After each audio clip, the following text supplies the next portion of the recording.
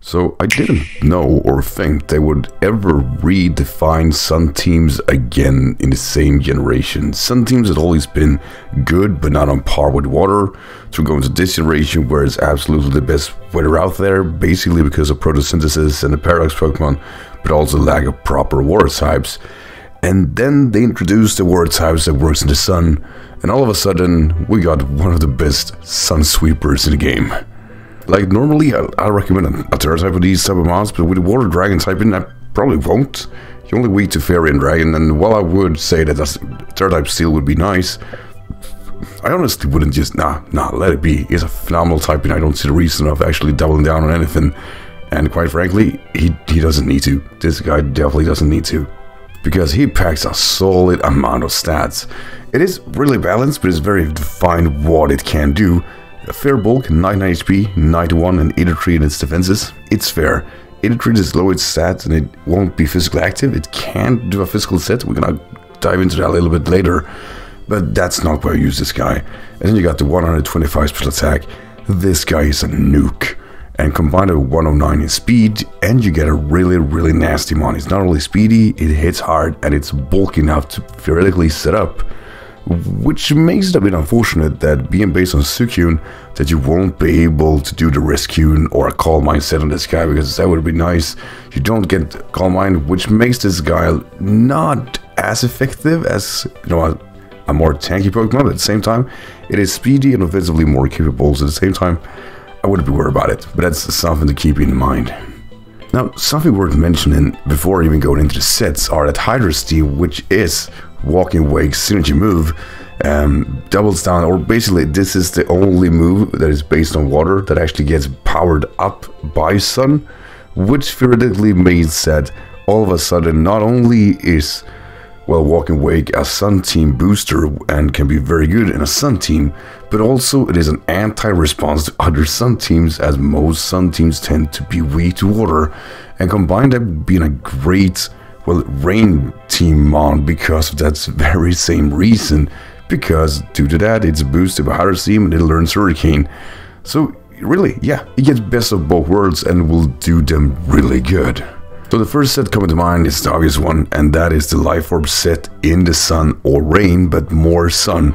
Hydro Steam, Flamethrower, Draco Meteor together with an EV spread that boosts your special attacks in the Sun, and then agility for the setup. Basically, the special attack boost is so vast, and combine that with Life Orb that basically become an agility sweeper. You won't do the hefty damage that is needed for a clean sweep, but if the team is well down and a few hazards on the line, this guy will put on the most amount of damage, and I even use it myself in some battles which are uploaded, and I'm very satisfied with this set because it pressures a lot of mons. If you get agility going, no Scarfer will be able to counterplay you, and that is a phenomenal feeling to have. Another set, which probably will be the more likely one, is the wall breaking set, which is going to run choice specs or can run Life Orb too. Switch around your EVs so that your speed is now higher than your special attack, and you will boost your speed in the Sun, or run your Quark Drive or whatever to boost your stats on the switching. Like I said, it's not as incredible, but at the same time, if you run this with specs, you can actually run this with Hurricane too, and it will be phenomenal. It can work well in a Rain team, it works fair enough in a Sun team, but basically, like I said before, this is more of the anti-response to other Sun teams, as you're just gonna spam Hydro Steams anyway. And like I said, I think it's the most common one because it is very clean cut, will do, and it works most of the time. It is a very reliable set. It doesn't excel in anything, but the thing it does better than most other mods in the game. The last set is Dragon Dance set, and the thing is, it's probably not as good as I want it to be, but I like the idea of a Dragon Dancer, and it's bulky enough to pull something like that off. Now, my EV spreads are based on boosting yourself in attack. If that's not a worry for you because it has very poor attack, then I would recommend a fully jolly max speed set and just use Life Orb instead of booster energy. I just like to booster energy and then set up directly with Waterfall, Outrage, Low Kick. Dragon Dance here will allow you, or basically your speed 92 base, so yeah, you need to dance up. Like I said, you're definitely bulky enough to pull some of that off, and combine that with maybe a potential of hurting stuff. I'll just say it as it is. It's not a great set, but you can do it. I trust you to pull this one off. So yeah, that's gonna be my coverage after Walking Wake. I really like Paradox Ocean. I think it's a great concept. I like the whole anti-response weather team, and it's going to be one of the more unique aspects about this generation. I really hope we get to see more of these interpretations.